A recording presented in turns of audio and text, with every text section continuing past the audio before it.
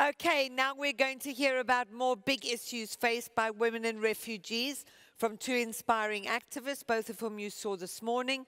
So, short special session. Both of their countries, Ethiopia and Eritrea, have actually been in conflict since 1961. There's a moderate peace now, but the region still generates the huge numbers of refugees that you heard about this morning, as well as having a very significant gender gap. And we're going to be talking about the gender gap later on. So will you please welcome back L'Oreal spokeswoman, one-year World Councillor now, Liya Kebede, and Father Mussie Zerai.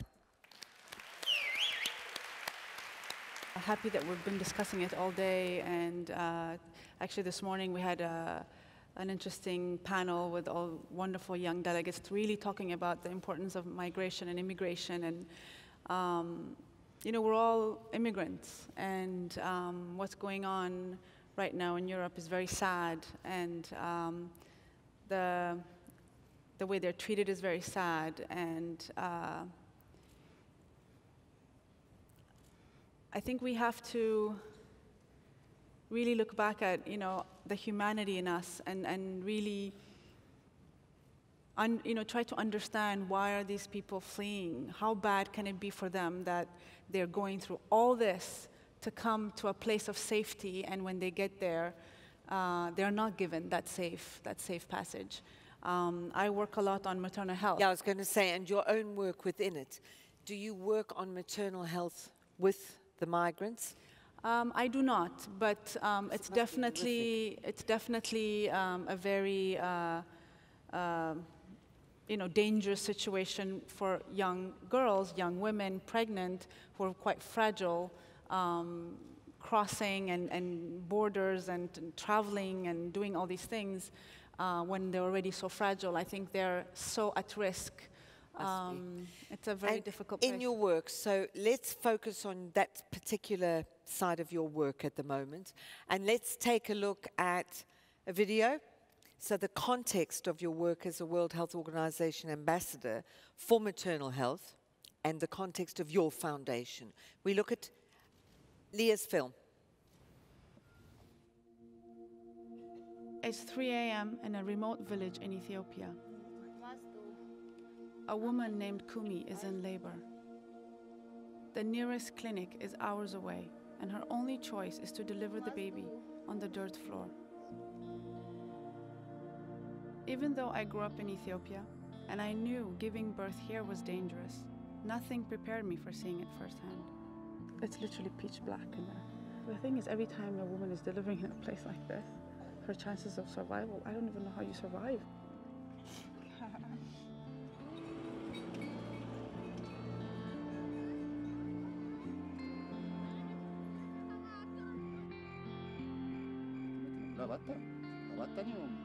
Not far from Kumi, a loving father named Alamu Amalo reads to his 7-year-old daughter, Amaraj.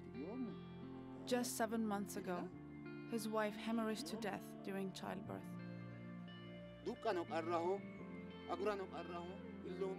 My wife was the love of my life, he said.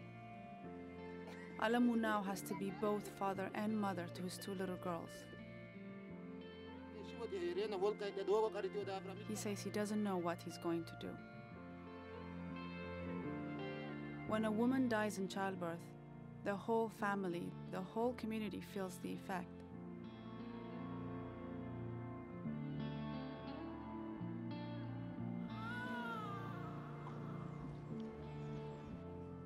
And then there are the newborns.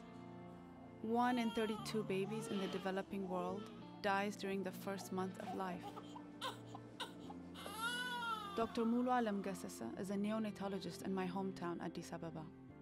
She works 7 days a week and sees thousands of babies a year. While giving a tour of the facility, she had to stop to resuscitate a baby girl, just 14 hours old. She was struggling to breathe. When asked the chances of the baby surviving, she held up her hand and said, 0. When you lose one, you cry. In spite of everything we are doing, it's not easy just to lose a life.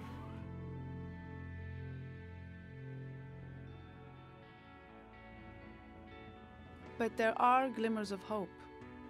The Ethiopian government and global partners have recently launched new programs to provide pregnant women with prenatal care and clean and safe delivery.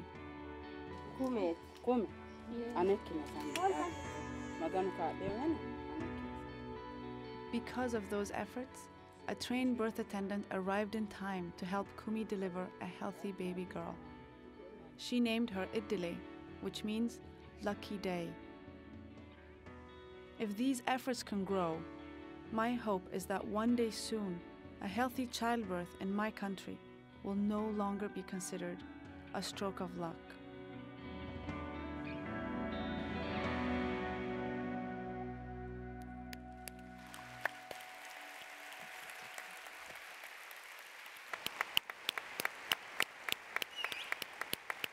Yeah. Right. How can we help? Donate, donate, donate. Deal, okay? Got it. No, that's not true. No.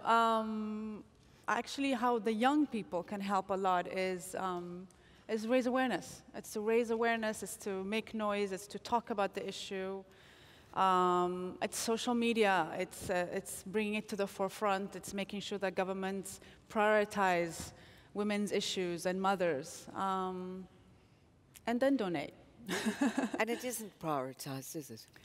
It's not prioritized because, dying in childbirth is something that's been going on forever. It's happened everywhere, in the Western countries, in the developing countries, but then as countries get richer and more developed, their infrastructure of health gets better, usually.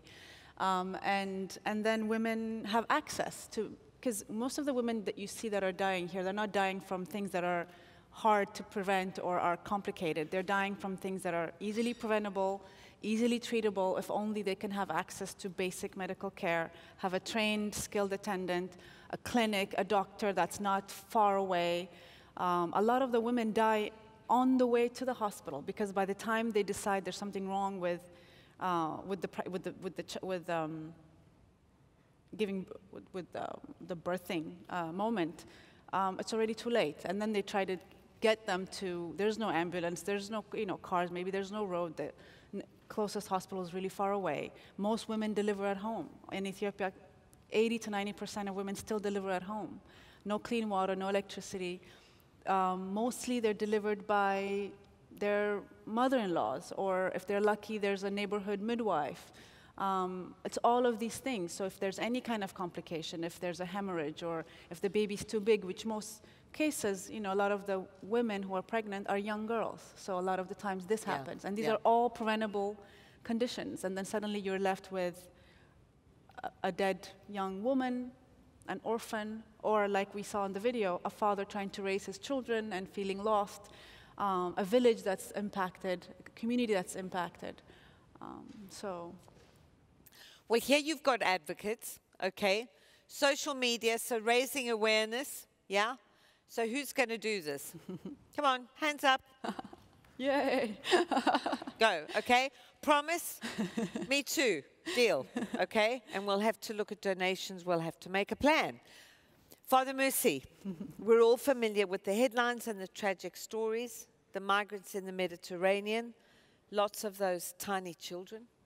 And several of these stick in my mind that examples in the mainstream media of women that have been found by the Italian Coast Guards in moments just before giving birth, or with tiny, tiny babies. What about that situation? These, to Liya's point, so fragile and so vulnerable. Yeah. At the first, we need, when we talk about migrants, when we talk about refugees in generally, but the specific for women, first we need to put at the center our discussion that these people is human being. We are talking about human being with the same right, the same dignity, the same dream to live, to realize his dream, to have future in this world. The second point, we need to discuss about how to prevent for these people to be obligated to come across the desert, across the Mediterranean Sea, to reach some peaceful area, to have refuge, to rebuild his new life. In the discussion in this last months in Europe, not only in Europe, we discuss about how to deport refugees, not how to protect refugees. Especially for the woman, is really difficult. He faced a lot of problems because in these last 20 years, I hear a lot of history from women. He become kidnapped by the traffickers. He become torture, sexual violation, a lot of this kind of problems. Many of them, he remain pregnant. We have a plan, we have a project in Israel, especially when I received a distress call from the Sinai Desert in 2009, the first time. Who called me? One woman, she's from Ethiopia. She's victim. She became kidnapped by these traffickers in Sinai Desert because she tried to cross the border between Sinai and Israel. Finally, she remained pregnant because the traffickers abused. Then she said me, what can I do now? I am here in the desert. These people asked me to pay the ransom, $8,000. If I give birth here, the amount he become double because I need to pay for me and for the children. So we try to help this woman to pay the ransom, to be free, and she go to Israel. In Israel, after that time, we organize a project to assist this kind of women, victims of the sexual abuse and victims of the traffickers.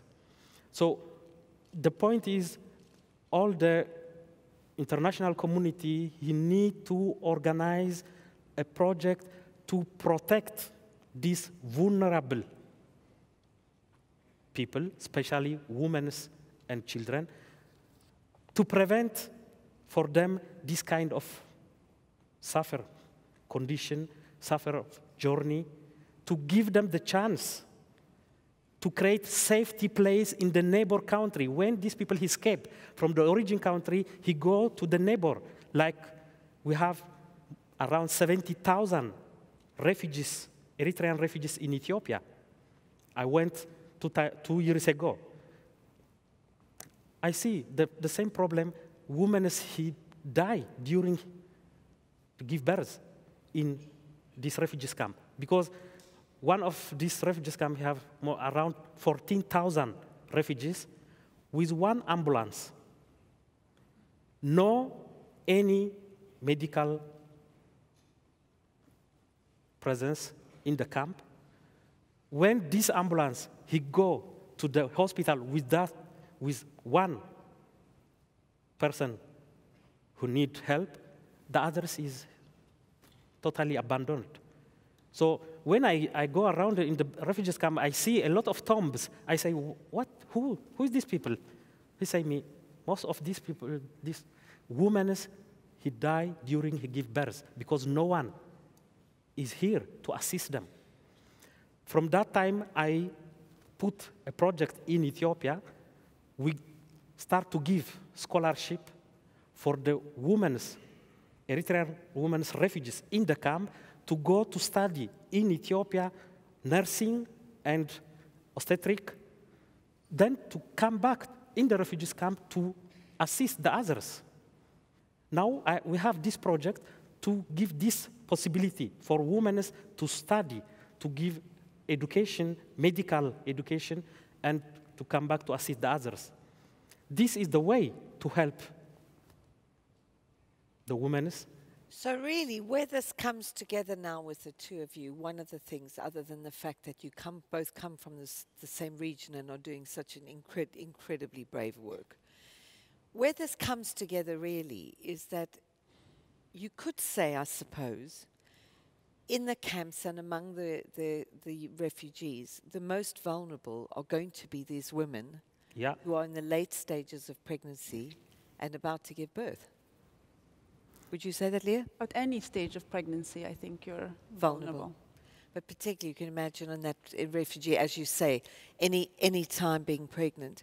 You see, what I know with One Young World, and I know this from all of you and from previous summits, is when people such as yourselves, who are really lights in a dark situation, when you shine a light on an issue like this for these young leaders, I know somewhere out here, there are a couple of young leaders who are going to take this as their issue and make a difference.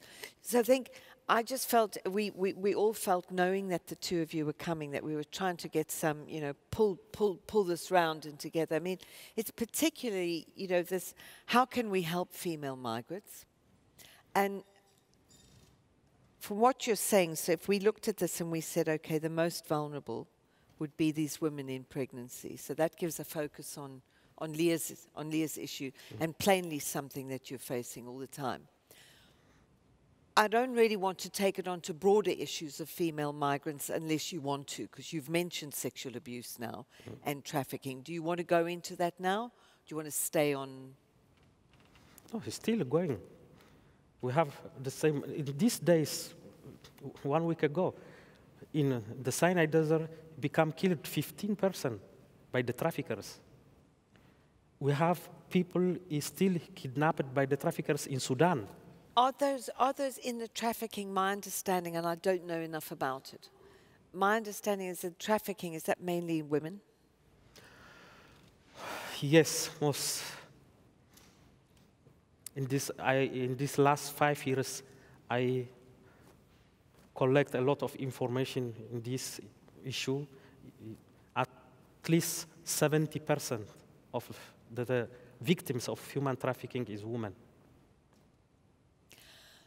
We're going to talk about closing the gender gap later on, but plainly the gender gap is the, how can it be that it's just women? I mean, if you looked at female, sorry, last question to you, Father Mussie. If you looked at female migrants and you said, what are the things to do to help them? I mean, I'm putting the most vulnerable the highest up, the women who are pregnant.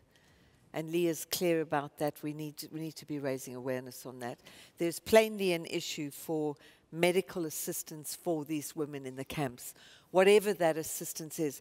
I remember in London in 2010, Amara from Nigeria saying that she had a small linen bag. She's a nurse.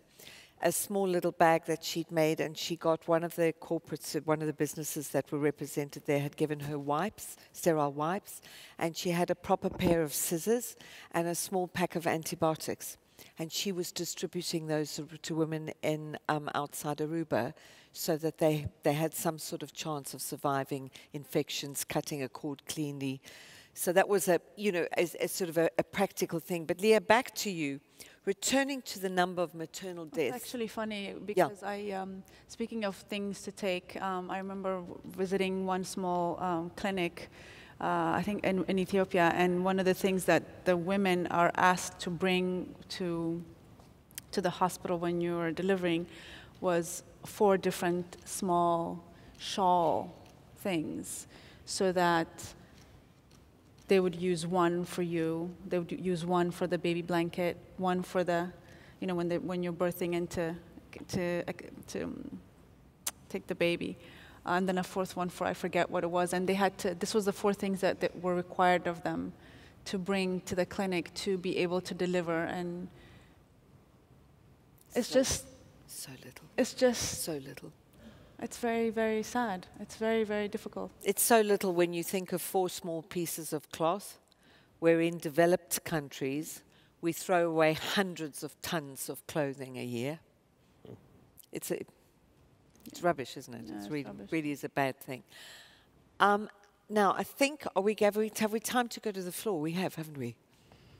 Am I going to the floor? Rolling here? Okay. Let's see if the people that have sent in questions, if anybody would be ready. So, Olivia Robinson, Tafan Akotaha from Sweden. Olivia Robinson. Yes, there you are. Oh, well done. Should we get Tafo up as well? Is that you, sweetheart? Oh, well done. And then let's have Putipath Tasnavites from Thailand. Putipath, are you there? Yes? Fantastic. Okay, let's go with those. So let's start off with you, Olivia. Hi, my name's Olivia Robinson. I'm from the UK. Among female refugees, people who are seeking asylum in different countries, there may be women who have not had the opportunity to have an education, or women who have not had the opportunity to have a job or develop certain skills, or people that are seeking asylum in countries where their skills might not match the kinds of opportunities available there. I was wondering if you could provide some advice on how we could act to help these female refugees become economically empowered once they have been granted asylum in certain countries. Father? Yeah. I think here I discuss a lot of time with the European Union to give access in the integration process. The main important is education, to give the possibility to have high-level education for these refugees or asylum seekers in the welcome country. Most of the time, the big problem is for many refugees, he don't have this, he don't allow this kind of access in the education system in the new country. So the first step is this. Without education, it's not possible to get even good job in Europe or in any other country. So if we want help, we want empower these women, we need first to give them the access for education. I remember a couple of years ago when one of the delegates spoke about then refugees from Syria, which were not so many as they are today. And she urged delegates to, or all of us, to take up teaching the language. Yeah. You can't That is the first step. Without the language. Will we go to Tafan from Sweden? Yeah. So my question is, I think a lot of us who attended the summit last year, it didn't go unnoticed that a lot of the Yazidi women in Syria and Kurdistan were being sold as sex slaves, and they were kidnapped and abducted.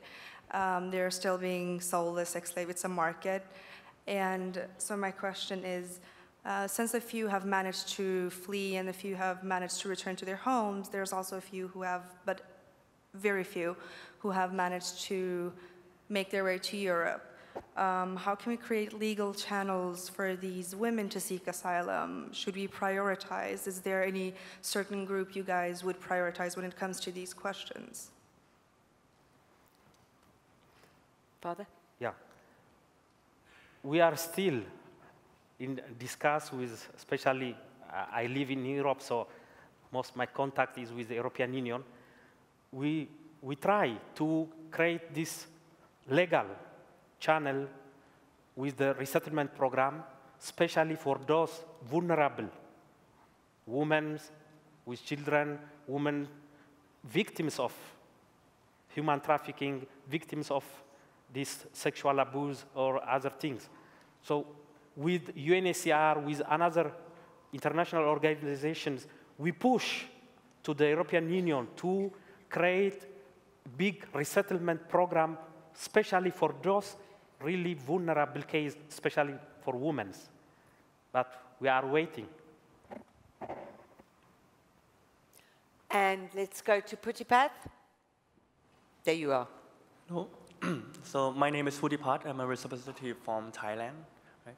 So I understand and believe that all of us one young world delegate, we want the women, right for women, the abusive activity that being done to them to stop. But my question is based on what can we do, right? Because right now there's a lot of, because we are, as an outsider, we heard a lot of countries that have been abusing women. There's a lot of women that being raped or being murdered, and the perpetrator doesn't get any consequences. There's countries where there are certain laws that strip away the right of women. And we, as an outsider, we are unable to intervene in those countries. So is there anything else that we can do apart from condemning those acts? Or is that the best that we can do already? Liya. It's funny because this is, I think, the discussion that I had all day long today with all other counselors and delegates. And it's very frustrating, you know? It's very frustrating, I think, being from the outside and seeing these injustices being done to women all over. And I think already shining a light on the issue is a big step forward. Talking about the issue, not making it just, I guess, a phase or a moment, because now all of a sudden there's all these, for example, refugees, so it becomes the subject of the moment, and then the next thing happens, and then it gets forgotten. So it's about staying true to, if this is something that you believe in, it's to stay true and to push through until you feel like you've maybe made a dent. And I think every little dent helps. At the end of the day, education, I think, is the key. Yeah. Everywhere and anywhere, and especially girls' education, I think, is the key. And how we get that done worldwide is a difficult question to answer, but I think that's the way forward. Thank you, Pujipat. Father, do you want to go to that? I'll come back to Liya. I can add something. The point is, one is education, the second is law to protect women, especially we, men. We have big afraid of women. Women's It doesn't look like it, though. Yeah, this is true. Yeah, so we need to change the mentality of men in our culture in different countries. We can change this only by education. Liya.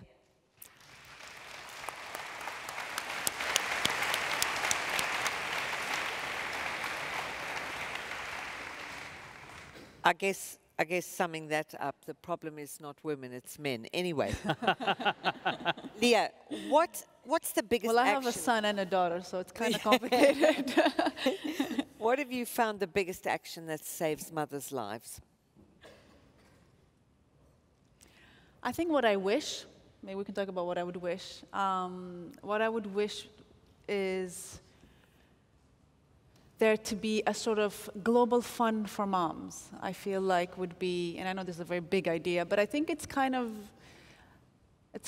I think the World Bank is talking a little bit about it, and it's something that is probably doable. But I feel like a global fund for mothers kind of a program would make a big difference. Saving women